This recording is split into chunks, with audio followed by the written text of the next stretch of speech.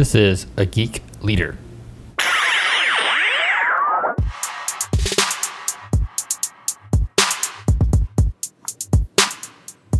Hey guys, this is John Rada, and today I want to talk to you guys about how to quit your job the right way.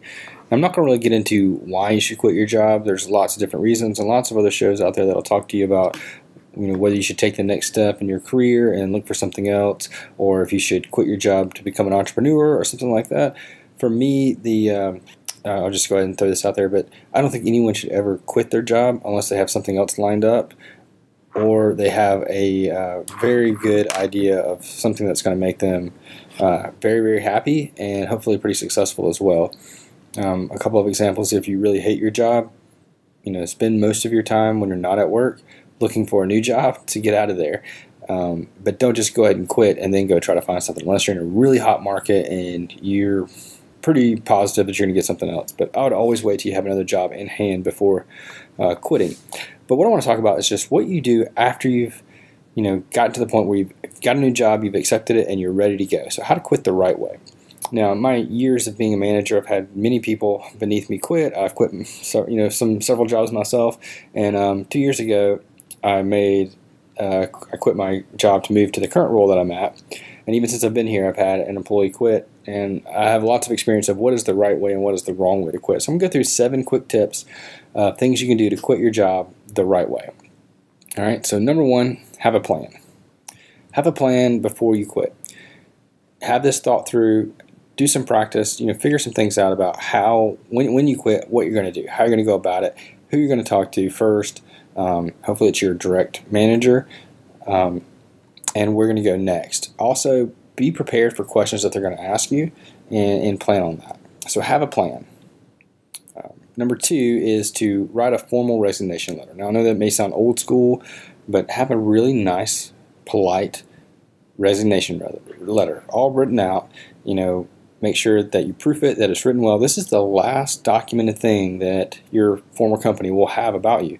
And you want it to be very positive. You want it to come off extremely well done.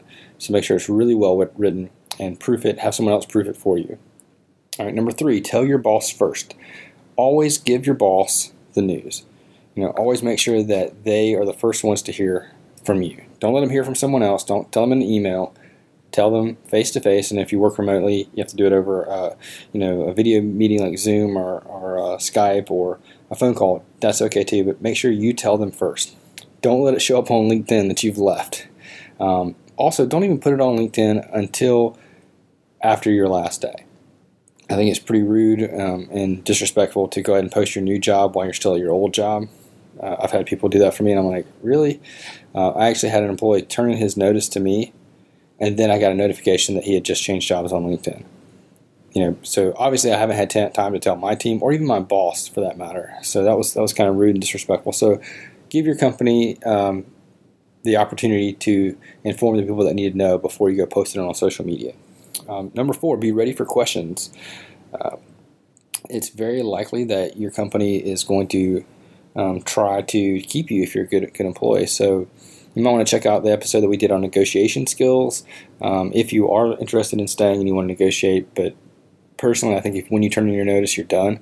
And that should be the way that you approach it. You shouldn't turn in your notice in order to try to get a raise. That's kind of the wrong way about going about that. If you want a raise, ask for a raise, but don't quit to get a raise. That's not a good tactic at all.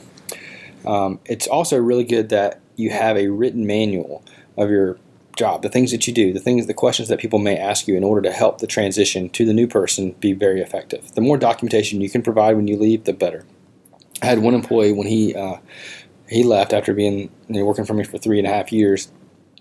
He actually took the time to take screen grab videos of himself about some of the tasks that he did on a regular basis. He went through and did code reviews basically of a lot of his applications that he was the lead on, and did I think he gave me 8 hours of code review walkthroughs that he did, just screen grabs, when he would go through and talk about this application.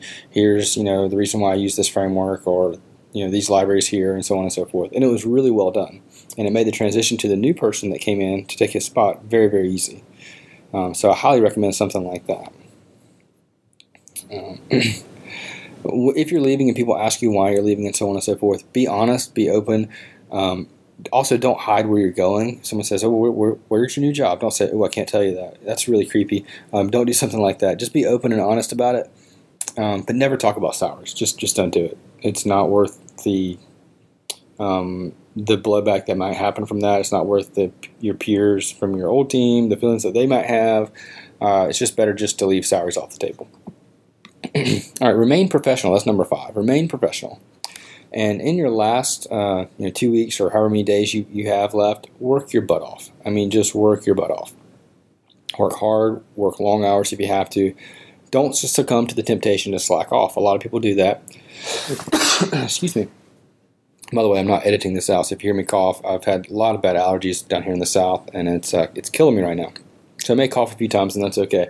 But don't succumb to the temptation to slack off. This is the time where you need to work your hardest. You need to leave the best impression possible to your coworkers, to your boss. You never know when you're going to cross paths with these people again. You really don't. So do your best. Leave with your best foot forward.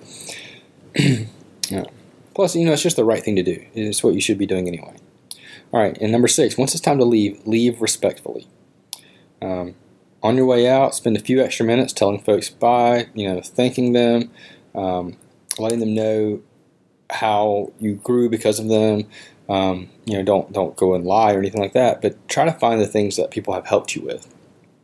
I made it a point before I left to go and have one-on-ones with everybody that reported to me and let them know how much I valued working with them and how, even though I was their boss, how much I learned from each individual person. I had a bulleted list of things that I've learned from them. I tried to do the same for my boss as well.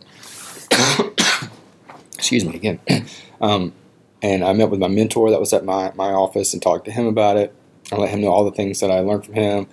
And it was just a really good thing to go out that way, but it was also good for them to give them a boost that this wasn't ending, that, don't be sad that I'm leaving, and so on and so forth. Feel free to share out your personal contact information with people if you want. And make sure you always avoid saying anything negative about your current boss, your current employer, or anybody that you've worked with. Just, keep it all positive when you leave. And the last one, number 7, is follow-up. Try to reach back out to the people that you've worked with before. It means a lot to them, and also you can get some things, some feedback, some follow-up about how your transition was, how the person came in after you was able to work based on how you left the place. Because you always want to leave a place better for having you been there. You don't want to leave it and it be a shambles when you left. You want the next person to come in and the transition to be smooth and easy. That means you did a good job of leaving. The IT director that left the position where I'm at now, he left it very well documented, excuse me, and had everything in order, so it was an easy transition for me to get there.